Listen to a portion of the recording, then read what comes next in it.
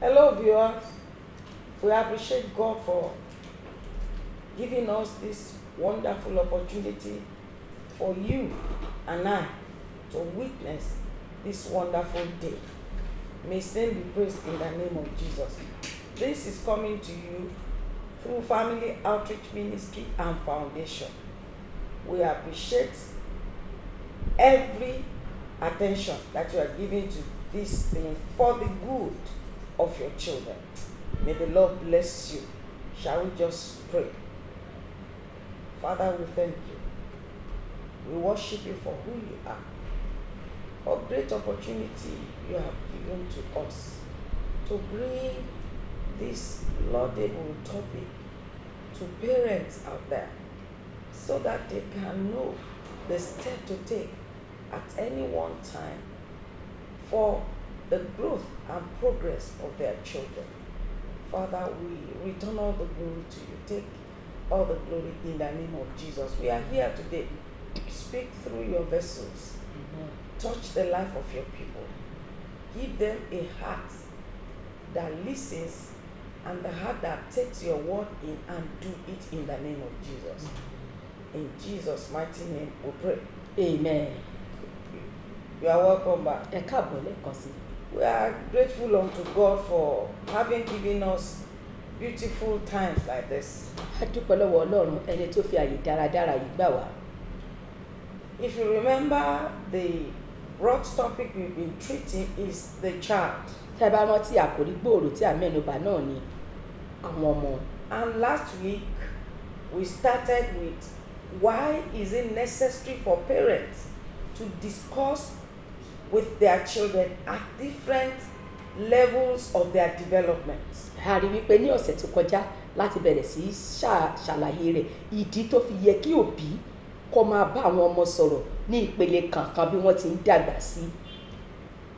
If you were not opportune to listen to us last week, you can go to our YouTube, just write Family Outreach Ministry and Foundation. We will bring everything.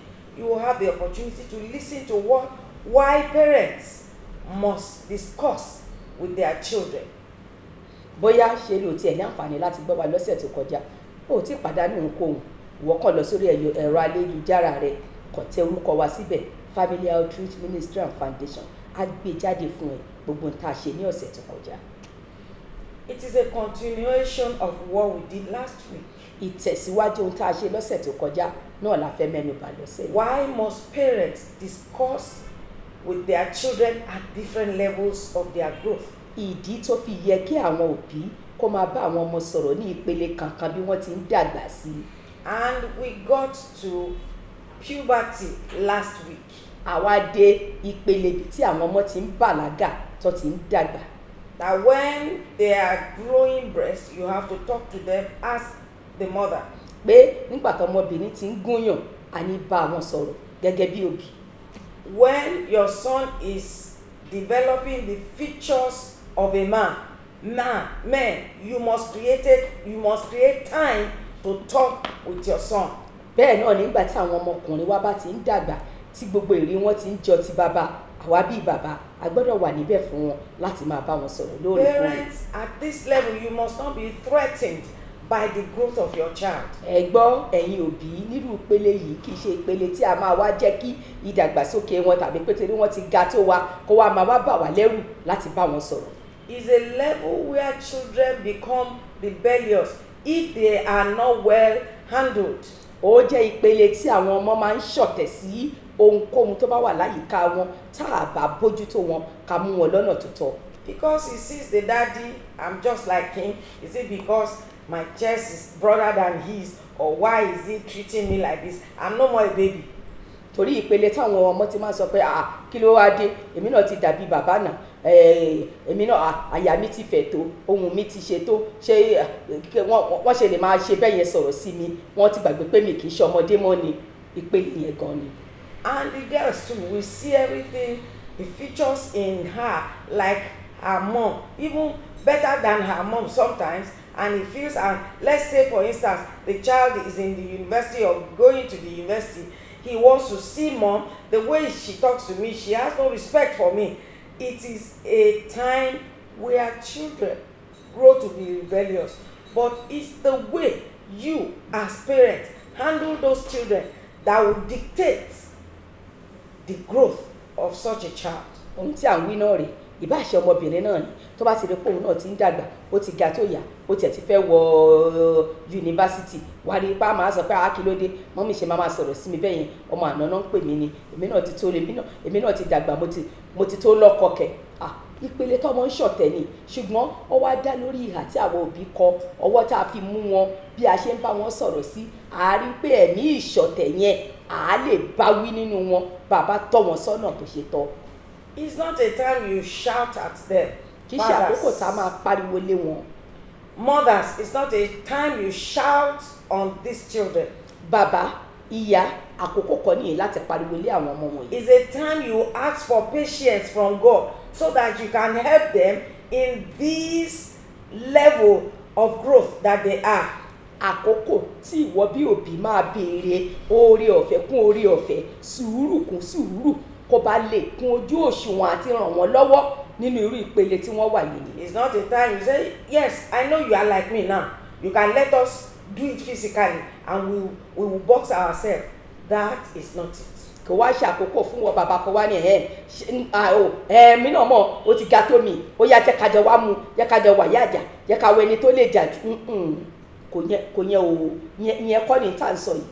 A ní rẹ̀ sílẹ̀ fún wọn, ká mú sùúrù fún wọn, ká kọ́ wọn lọ́nà tó dára. And mothers, it's not a time you are now becoming something, Abi. So it is me that you think you want to use in growing. I will show you. It is not a time for such. Bẹ́ẹ̀ ni kì í ṣe àwa ìyá náà ká wá bẹ̀rẹ̀ sí bọ́mọ wa jowú nínú ilé. Ngbò ti ga tó mi, èmi ló kàn kó máa fi wọ́lẹ̀, èmi ló kàn kò kúkú fi ẹ́ wọ́lẹ̀. Ìwọ ni kó mọ bó ṣe máa mú wálẹ̀, bó ṣe máa ràn lọ́wọ́, kó lé ẹ̀mí ìṣọ̀tẹ̀ yẹn kúrò nínú rẹ̀. We'll be back after this time out. A ó tún padà sórí afẹ́fẹ́ láìpẹ́.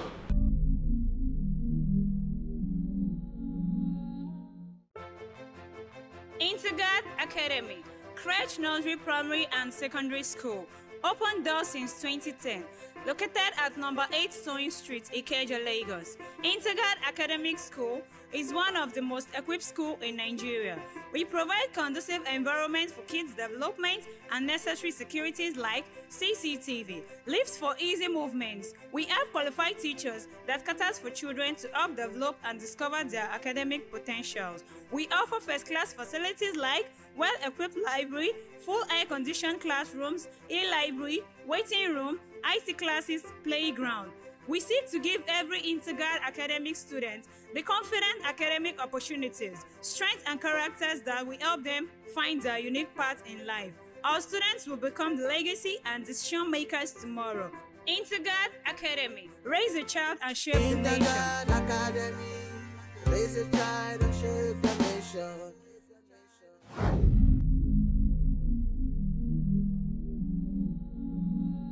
You are welcome back. Ẹ káàbọ̀ lẹ́ẹ̀kan sí. What are we trying to say before the break? Kí là ń sọ gan-an ká tó dá mi dúró díẹ̀? Parents is not shouting at these children that will change them. Kì í ṣe ariwo tá a máa pa lórí àwọn ọmọ wọ̀nyí ló máa yí wọn padà.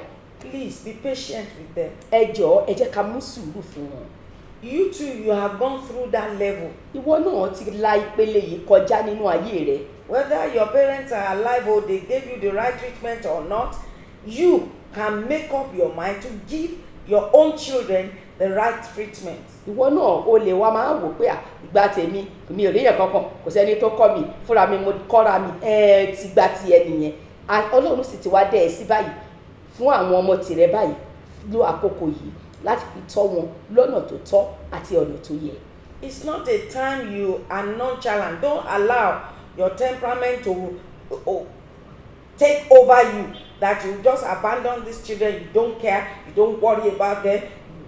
It is your mommy's problem, it's your daddy. I can see the rebellious act in your daddy, in you. I can see the rebellious attitude in your mommy, in you. It is not time for this.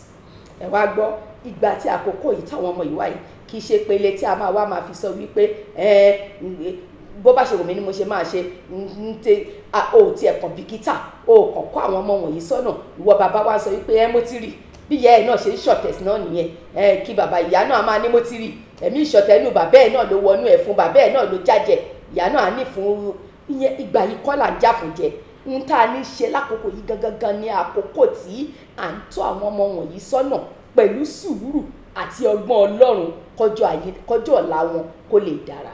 We are praying for you that God will help you. Gbàdúrà fún yín pé kí Olúwa kó ràn yín lọ́wọ́. I just remembered a period in puberty.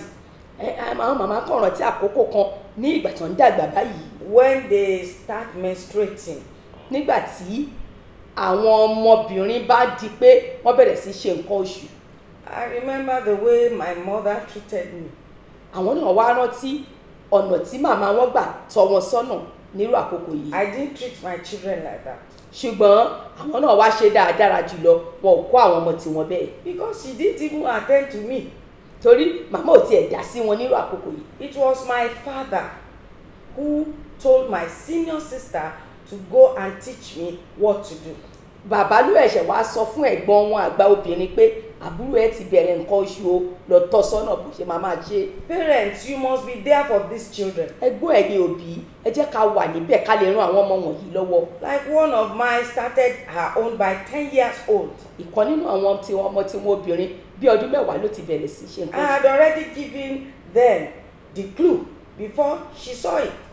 Kó tiẹ̀ tó dípọ̀ ọmọ yìí bẹ̀rẹ̀ sí rí wọ́n ti bẹ̀rẹ̀ sí bá a sọ báyìí torí náà nígbà tó rí kò ṣe ohun àjèjì sí. And when she came home during holiday, she told me and I said good. Ìgbà tó lè padà wálé nígbà tí wọ́n gbọ́lidé tó sọ fún màmá àdúpẹ́ lọ́wọ́ Ọlọ́run. And just like that, parents, we must be there to teach them what to do and what not to do. Nírú àkókò yìí àwa òbí a gbọ́dọ̀ wà ńbẹ̀ fún àwọn ọmọ wa ká tọ́ wọn sọ́nà ohun tó yẹ kí wọ́n ṣe àti ohun tí kò yẹ kí wọ́n ṣe. Some will say when you touch a boy you will be pregnant o. Àwọn òbí mi àní wo tó o bá lọ fọwọ́ kọkùnrin pẹ́rẹ́ olóyún nìyẹn. But to be sincere, touching a man, does it impregnate a child? Ẹ wá gbọ́ ṣe tàbá kan fọwọ́ kan ọkùnrin lára báyìí ṣé yẹn ló mú kóyún wá ni. But the message you that is in your heart to pass across to that child, break it down to her understanding. Ṣùgbọ́n ẹ̀kọ́ tá a fẹ́ kọ́ àwọn ọmọ wọ̀nyí ti pé kọ́ má sọ mọ́kùnrin yìí ẹ jẹ́ ká gé sí ìpele lọ́nà tó máa gbà yí àwọn ọmọ wọ̀nyí ká fi bá wọn sọ̀rọ̀. My darling, you are beautiful. Ọmọ mi ó rẹwà lótìtọ́. And any eyes of a man will desire you. Kò wá sọ́kùnrin tó máa rí ẹ tá fẹ́ mójú kúrò. But darling, don't touch what you are not supposed to touch now. Your education is the primary thing before you. Ṣé wá rí nípele tó wà yìí ní tí ò tí ì yẹ kó o máa dáwọ́lé láti ṣe má má ṣe o kọ́kọ́ gbájúmọ́ ìwé ẹni kò fi ṣe bí àkọ́kọ́ òun ló ṣe pàtàkì lákòókò yìí. Because that will dictate the kind of man that will come into your life. Torí nígbà tó bá kàwé tán òun ló máa sọrú ọkùnrin tó máa bá ọ sọ̀rọ̀ tó bá yá. When you discipline yourself, men knows women who are disciplined. Tó o bá kó ara rẹ ní ìjánu àwọn ọkùnrin náà mọ àwọn obìnrin tó ń kóra wọn ní ìjánu. Not, look, I am telling you now, if you like, listen. If you don't like, don't listen. Just let any man molest you and destroy your life. It is your life. Oh, it is not. That is not the right way to start telling these children what to do. Kì í ṣe pé fún àwa ìyá ká máa sọ pé wo tèmi ni mo ti ń bẹ́ẹ̀ sọ yẹn tó bá wùn ẹ́ kó gbọ́ tó bá wùn ẹ́ kó má gbọ́ tó bá wùn ẹ́ kó kàn ṣáyé ẹni ṣekúṣe má kàn ṣe ẹni ṣekúṣe nìyẹn ó parí nìyẹn wọlé rẹ̀ láyé ẹ bó bá ṣe fẹ́ ni kó ṣeṣe. Bẹ́ẹ̀ kọ́ òun kọ́ ló láyé yẹn kó gbọ́dọ̀ ṣe ní ṣekúṣe ṣe ni ká kúkú fi sùúrù gbé wálẹ̀ ká máa bá wọn sọ̀rọ̀ bó ti tọ́ àti bó ti yẹ. And for the men too, they will notice at certain times when they wake up, all their manhood will be there. The man, you must be there to teach this child that this is a level of your life. Please don't misuse this opportunity that God is giving to you.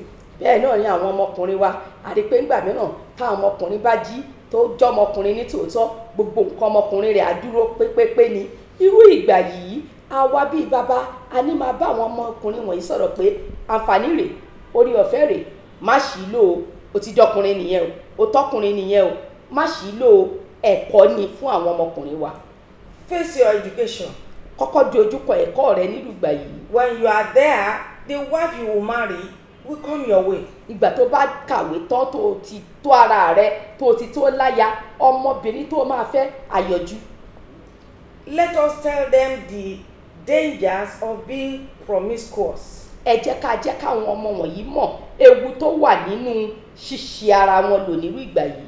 As we do so, bí a ti ń ṣe nǹkan it wọ̀nyí, will help the children. á ran àwọn ọmọ wọ̀nyí lọ́wọ́. And this will lead the child to what she should know as an adult when he gets into her. Eléyìí á wá ran àwọn ọmọ wọ̀nyí lọ́wọ́ láti mọ ohun tó yẹ kí wọ́n mọ̀ gẹ́gẹ́ bí àgbàlagbà nígbà tó bá dé ìpele yìí. We'll be back after this time A ó out. padà sórí afẹ́fẹ́ láìpẹ́.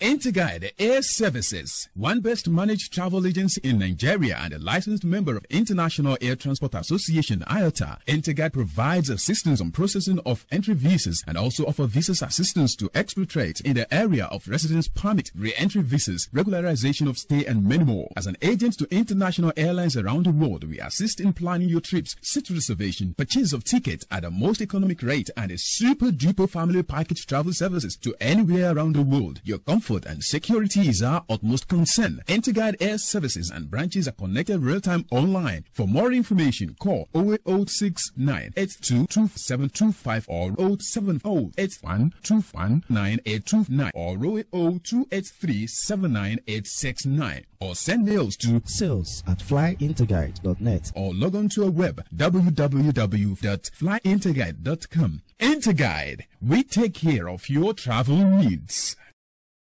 Golf View Hotel and Suites gives you a free view of golf games going on live on Ikeja Golf Court from the comfort of the hotel rooms, especially the VIP rooftop lounge. The rooms are exclusively luxurious, easily accessible about 5 minutes drive from the local airport and approximately 10 minutes from Murtala Muhammad International Airport. Golf View Hotel and Suite is situated at number 12 General Adeyinka Adebayo Road, GRA Ikeja, Lagos. Call 0700 Golf View and 07000 Golf View for reservation. Golf View Hotel and Suites, bright and beautiful magical experience. You're welcome back. Ẹ káàbọ̀ lẹ́ẹ̀kan sí. What are we trying to say after the break? Kí là ń sọ kó sì ẹ̀ dípẹ́ àdáni dúró díẹ̀? That the childhood of a child, if it is well managed by the parents, Pé nígbà tí àwọn ọmọ wa ń dàgbà yìí, tá a bá lè ràn wọ́n lọ́wọ́ ká bá wọn bójútó ìpele yìí dáradára. and when the child gets to puberty, teenage level of their life, and we the parents are there for them, the children will grow as they are supposed to grow. Ẹ rí pé nígbà tó bá kúrò ní ìpele yìí tó wá ti dẹni tó gbọ́njú díẹ̀, àwọn ọmọ wọ̀nyí á lè dá dúró lórí ẹsẹ̀ wọn pẹ̀lú ẹ̀kọ́ tá a ti fi fún wọn. Wọ́n á lè dàgbà bó ti tọ́ àti bó ti yẹ táwọn òbí bá wà níbẹ̀ fún wọn tá kọ́ wọn sọ́nà bó ti tọ́ àti bó ti yẹ. And these children, when they get to adulthood, you will now see them maturing and you'll be happy because you have done the needful at those times of their growth. Ìgbà tó bá wá ti dàgbà tó ti gbọ́njú dáadáa, ògo wa ni àwọn ọmọ ìyá wa jẹ́ torí wípé àwa òbí ti wà níbẹ̀, a ti kọ́ wọn sọ́nà, a ti tọ́ wọn sọ́nà, a ti fi wọ́n mòye bí ayé yìí ti rí, wọ́n á wá di ayọ̀ fún wa. Do not allow them to just visit neighbor anyhow. Má gbà wọ́n láàyè kọ́kọ́ máa ti ojúlé dé ojúlé pé wọ́n ń kí alájọgbélé kiri. Sometimes I will advise, if you are not too close to any family, don't let your children go there for holidays. Why? Ìgbà mìíràn èyí ni ìmọ̀ràn tá fẹ́ fún yín tí a bá jẹ́ pé a ti mọ mọ̀lẹ́bí yẹn dáadáa tá a ti wọnú ara gan, ẹ má jẹ́ ká gba àwọn ọmọ wa láàyè pé wọ́n lọ ṣọlidé níbikíbi bẹ́ẹ̀ yẹn. Just because of what is rampant nowadays, don't allow your daughter to go to a house where all of them are men. It will be dangerous for that child. She can be molested.